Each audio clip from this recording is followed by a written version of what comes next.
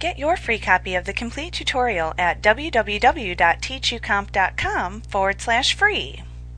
You can copy files or folders by selecting the file and then choosing Edit and then Copy from the menu bar, just as you do in other Windows applications.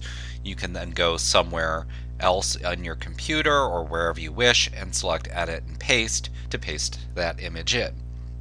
You can also right-click on a file if you wish and select Copy To from the menu bar and then select your desired location. You could choose, for example, choose folder and navigate to wherever you want on your computer to copy that image to.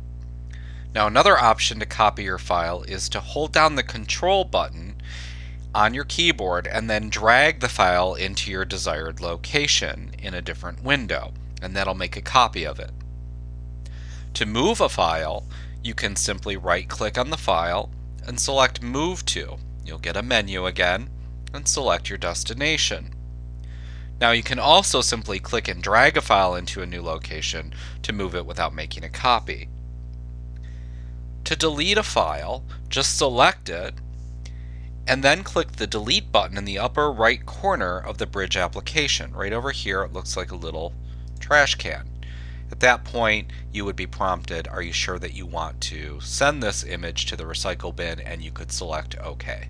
For now we're going to cancel. You can manage, meaning move, rename, etc., files very easily in batches or groups in Bridge if you so desire. To do so, select the files. We'll select 3 different images and then choose Tools and then Batch Rename from the menu bar.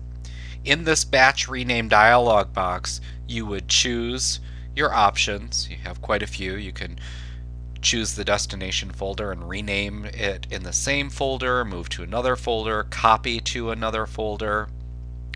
You can change the new file names. You can use all these drop downs and make whatever criteria selections you wish, and then simply click Rename.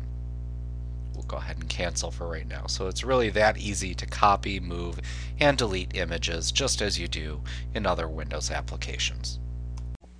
Like what you see? Pick up your free copy of the complete tutorial at www.teachucomp.com/free.